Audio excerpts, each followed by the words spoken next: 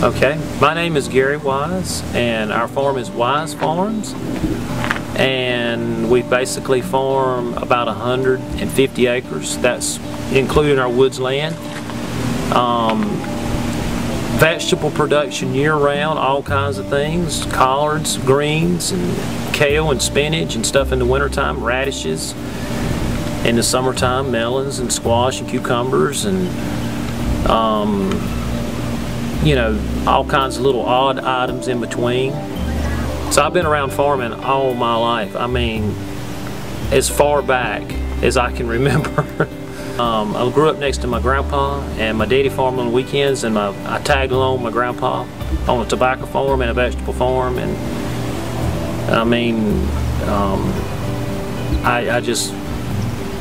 that was what I always wanted to do. Quality is our main thing.